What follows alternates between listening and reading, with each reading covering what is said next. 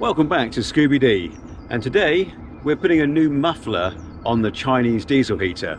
Now the Chinese diesel heater has worked really well for me.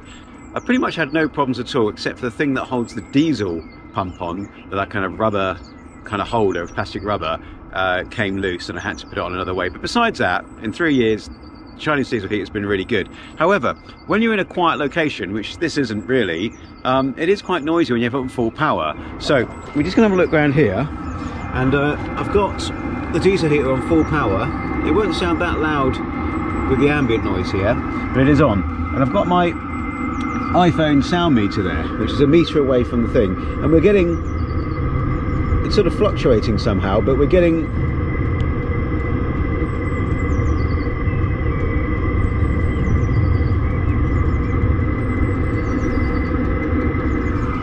so let's say we're getting about 72 decibels of sound coming out of that.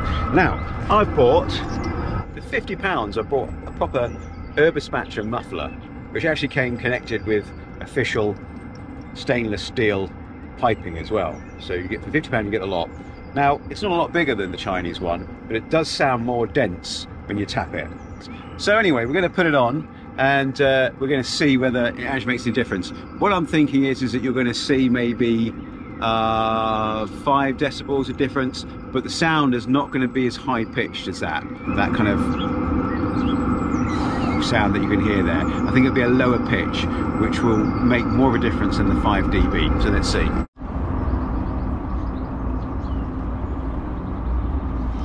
Aha! So here we are back again, and I've put the new muffler on from Eberspacher, and I had to lift my hat up a little bit because it is quieter.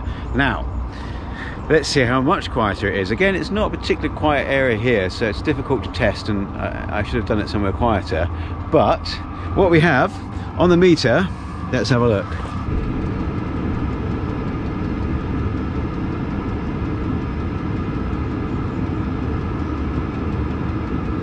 Okay, so that looks like about 66 dB average. Last time the average was about 72.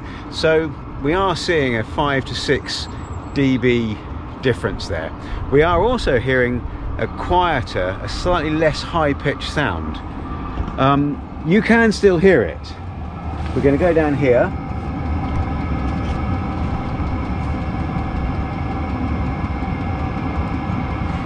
You can still hear it.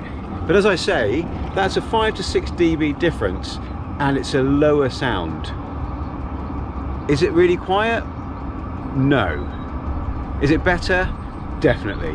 Well, I've put my flaps up, see?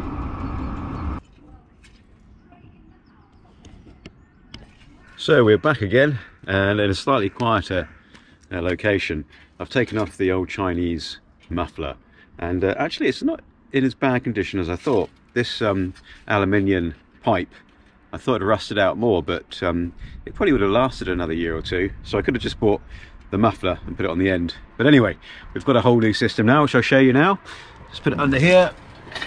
There we go. That is the whole new system there put on. I think you can see that okay. And yeah, we're going to turn it on and see what we get. We've got the SBL meter again here, and that is showing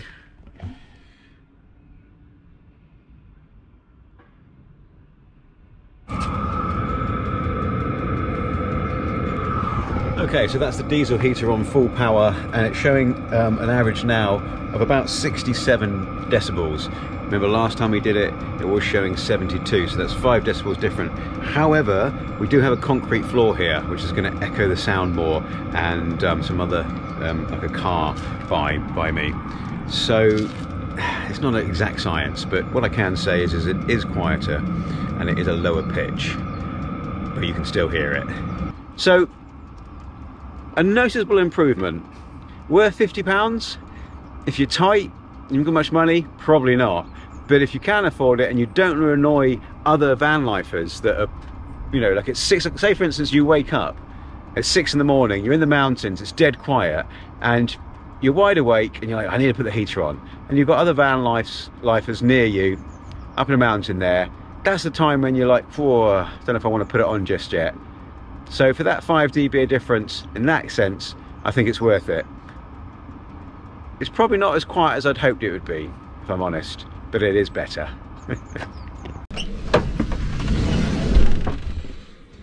Okay, that's good news. That's good news. We're not smelling it in here. I'm just going to put up the put it back up into high. For my little remote here, you can see right by the bed, nice and easy. 2, 3, 4, 5, 6, 7, 8, 9, 10. That's up 5 degrees. And if you're interested, that's where I have the output for the vent. It just comes out there and hits along the floor and heats up the whole wagon. What does happen is that I have some dry food cabinets here, and there's a little air vent which goes into the garage at the back, which causes enough air to be sucked into that and then through the back. I haven't got the light on there. And there's a bit, got a lot of coats there. Yeah, through the back there, the air comes up and then slowly comes across the roof, comes back down and creates a really good circular event. Maybe I just got lucky, but it works really well. Obviously the back of the van is the last to get warm, as well as the front of the van. But the circulation of the air works really well, and there's certainly nothing damp in the garage generally, but even more so when the diesel heater's on. That's it for me. Let me know if you've fitted a new muffler to your Chinese diesel heater and what success you've had with it. Perhaps the Eberspacher muffler is not as good as the Webasto one. The Webasto one does look a little bit bigger and it's a bit more expensive, so maybe that's the one to go for. But I'll be interested to hear from you if you've fitted a new muffler to your cheap diesel heater and how you've got on. Okay, bye from now. We'll catch you later.